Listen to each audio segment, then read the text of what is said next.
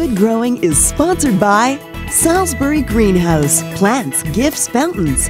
Salisbury Greenhouse in Sherwood Park.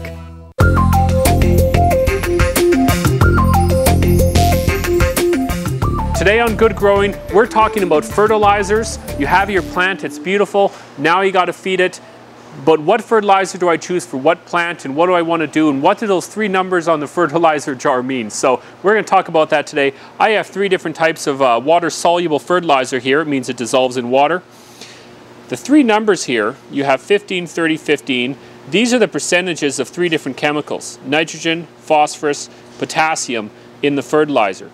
Now, a good way to remember what these three numbers do is top, down, all around. The first number, the nitrogen, is going to give you beautiful leaves. It's going to give you a rich, healthy plant, but it's not necessarily going to give it that kick into flowering. The second number is going to really fertilize the roots and get the roots growing, and that's what brings out your flowers. So if you want a plant to really flower vigorously, give it a high second number.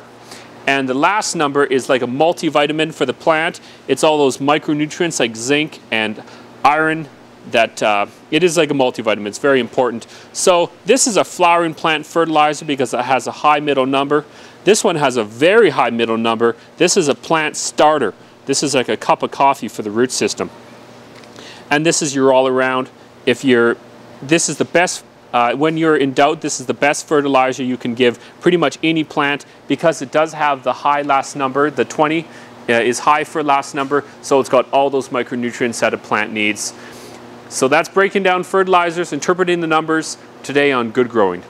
Good Growing is sponsored by Salisbury Greenhouse, Plants, Gifts, Fountains. Salisbury Greenhouse in Sherwood Park.